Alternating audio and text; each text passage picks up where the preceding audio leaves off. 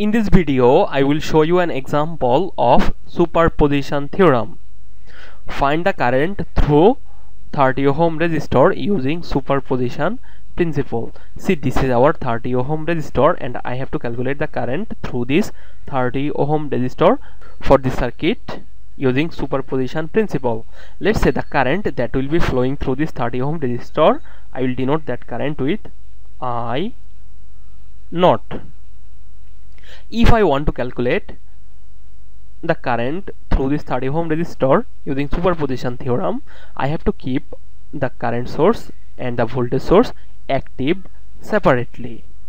That means once I will keep the 6 volt source active. If there are any other voltage sources in the circuit, I will replace them with a short circuit. If we have any other current sources in the circuit, we will replace them with an open circuit. Another time I will keep the 2 ampere current source active. In that case, voltage sources will be replaced by short circuit and current sources will be replaced by open circuit. So let's say at first I will keep this 6 volt source active. In that case, I will replace this 2 ampere current source with an open circuit. That means I can remove this 2 ampere current source from our network. Therefore our circuit will look like this. If I keep 6 volt source active, our circuit will look like this. See, I have replaced the current source with an open circuit. Now I have to calculate the current through this 30 ohm resistor. Let's say I denote that current with I naught prime. At first you have to understand what will be the direction of this I naught prime. See, the 6 volt source will supply current in this direction and it will divide into two portions. One will go in this direction and another will go in this direction. So our I naught prime will be in this direction. And you will see this I naught prime will be a fraction of total current. The total current, that means the current that is supplied by the source. So to calculate I naught prime, at first I will have to calculate I total or the total supply current. To calculate total supply current, I have to know the value of voltage across this terminal and this terminal, and I have to know the value of equivalent resistance with respect to this terminal and this terminal, and that will be total resistance of this circuit, Vt divided by Rt. We will calculate Rt separately with respect to this terminal and these terminals. Now look at this terminal and this terminal. You will see this 30 ohm and this 10 ohm resistances are connected in series. So this branch will have a resistance of 40 ohm and that 40 ohm resistance will be in parallel with this 5 ohm resistor, and their equivalent parallel resistance will be in series with this 20 ohm. That means I can write it like this.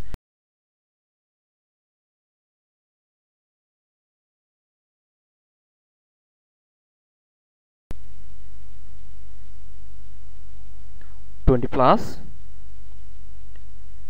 5 into 40 divided by 5 plus 40, which will be equal to 20 plus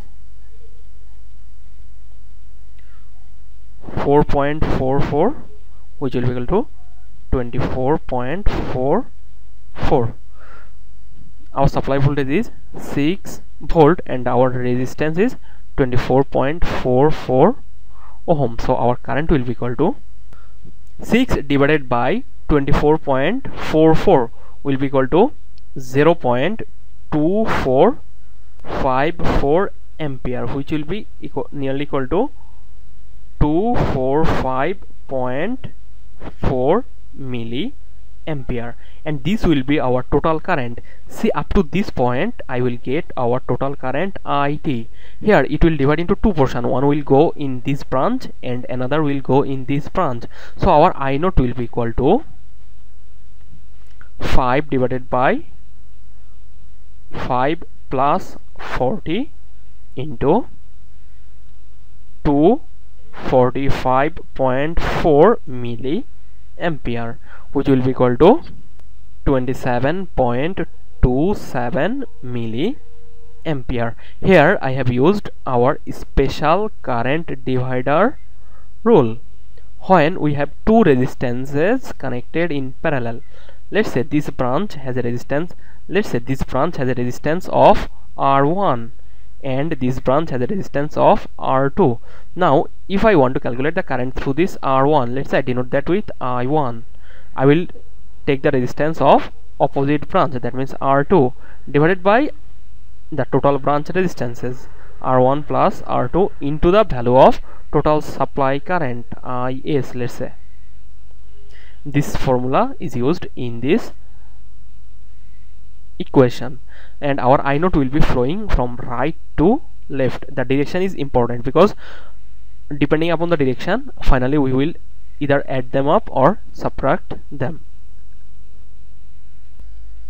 After keeping the 6 volt source active, I will keep this 2 ampere current source active. In that case, I will replace this voltage source with a short circuit. After replacing the 6 volt source with a short circuit, you will see our circuit will look like this. Now with this kind of circuit structure, it is looking complicated, and for 2 ampere current source, the current that will be flowing through this 30 ohm resistor, I will denote that current with I naught double prime. At first I will draw a simplified structure of the circuit. Let's say this is our A terminal, this will be our A terminal, this will be our A terminal, this will be our A terminal. Our terminals will be continued as long as we don't encounter any resistor. This will be our B terminal, this will be our C terminal. Now by using these points, I will draw a more simplified circuit structure. Let's say this is our A point, this is our C point, and this is our B point. See, from B to A, I will encounter a current source of 2 ampere, and the direction of current source will be towards this A terminal. From this A to B terminal, I will encounter a resistance of 10 ohm. From A to B terminal, I will have a resistance of 10 ohm. From this A to C terminal, I will encounter a resistance of 5 ohm, and from this A to C terminal, I will encounter a resistance of 20 ohm. A to C terminal, I will encounter a resistance of 20 ohm. From this A to C terminal, I will see a resistance of 5 ohm. A to C, I will get a resistance of 5 ohm. From the C to B terminal, I will get a resistance of 30 ohm.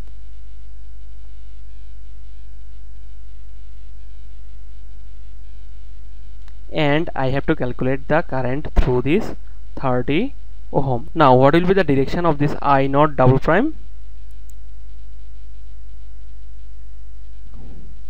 See, this source is supplying current at this terminal. One will go in this direction and another portion will go in this direction. That portion will divide into 2 portions.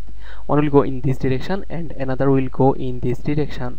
At this point, both of them will get combined and they will flow in this direction. So our I naught double prime will be in this direction. That means from C terminal towards B terminal, from C terminal towards B terminal. So our I naught double prime will be in this direction. So this is the neat sketch of our circuit. Here you will see I have to calculate the current through this 30 ohm resistor. In the original circuit, you will see our I naught double prime will be flowing from C to B. That means I naught double prime will be flowing in this direction. You can show I naught double prime in downward direction from point C to point B. Now you will see this 2 ampere current source will supply a current of 2 ampere at this point. One will go in this direction and another will go in this direction, and this current will divide into 2 portions. One will go in this direction, another will go in this direction, and they will get combined at this C point, and this same current will flow through this 30 ohm resistor. That means this I naught double prime will be the current that is flowing in this total branch. Okay, so to calculate the I naught double prime, I can reduce the branch. That means I can reduce this total branch into a single resistor. With respect to these two terminals, this 20 ohm and this 5 ohm resistances are in parallel. Their equivalent parallel resistance will be equal to 4 ohm, and that 4 ohm will be in series with this 30 ohm. So this branch resistance will be 34 ohm, and the current that will be flowing through this branch will be our I naught double prime, because the same current that is entering at this branch will be flowing through this 30 ohm resistor. So I can denote this current with I naught double prime. I naught double prime will be equal to 10 divided by 10 plus 34 into 2, which will be equal to 4.54 milliampere. So our I naught double prime will be equal to 454.54 milliampere, and it is flowing in this direction from right to left.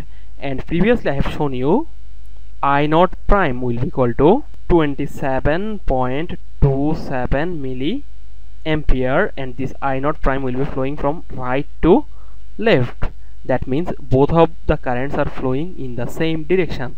So by using superposition principle, we can calculate total current I naught by adding the two currents up, I naught prime plus I naught double prime. This I naught will be in this direction from right to left. 27.27 plus 4.54 milliampere, which will be equal to 481.81 milliampere. Okay, so this is the current that will be flowing through 30 ohm resistor for the given circuit. Now let me run the simulation to verify my circuit analysis. When we will have both 6 volt source and 2 ampere current source, you will see the total current that will be flowing through this 30 ohm resistor is equal to 482 milliampere, 482 milliampere, and the current is flowing from right to left. That means our current will be flowing in this direction. While applying superposition, I will keep each of the independent sources active separately. So let's say at first I will keep this 6 volt source active. In that case, I will replace this current source with an open circuit. That means I will remove this current source from our given network.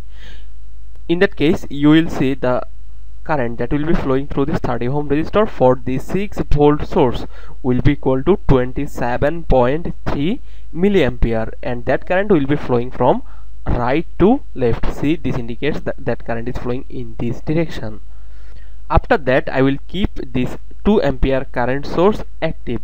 When I will keep this 2 ampere current source active, I will replace this voltage source with a short circuit. See, I have replaced the voltage source with a short circuit.